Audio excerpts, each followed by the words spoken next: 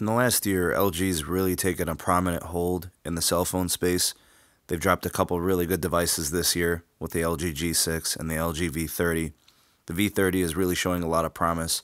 Very feature rich, excellent hardware, good design, and it also supports T-Mobile's newest Band 71 600 megahertz spectrum, which definitely adds something to the device's capabilities.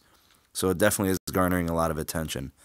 But one thing I keep coming across, and it's through digital media on YouTube and other media channels, as well as online and reading and different blogs and websites and Reddit, is that there are some issues with LG's display technology. Now, LG has invested really heavily into the OLED panels.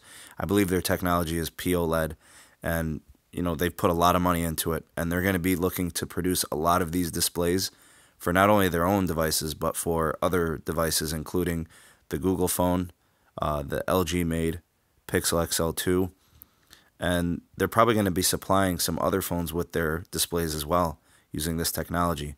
And so far, I'm hearing bad things. I'm hearing that the display angles are poor, the viewing angles.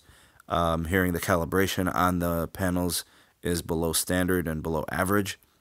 And I'm not really sure if this is the case with 100% certainty, but it's something I keep coming across, and many people are noting it. Now, if you're a very picky person, it's probably something that you'll notice, but I think it's one of those situations where if you're not comparing it to anything else, you probably wouldn't notice it as an average user.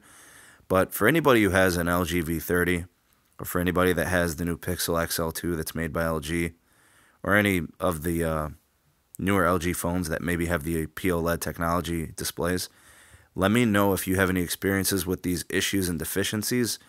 I'm not sure if these are going to be able to be fixed using software updates. Maybe it's just calibration, or if it's actually a manufacturing design flaw. So I'll keep you guys posted to the channel, but if you do have any of the newer phones with these displays, maybe we could hear what you have to say in your opinion in the comment section below. I'd love to hear from you guys. A display is the most interactive portion of a smartphone, and I think it should be top-notch, especially when you're spending upwards of $800, $900, even $1,000 on a device. So let me know what you guys think in the comment section below. I'd love to hear from people that maybe have these phones in hand. So we'd like to hear from you.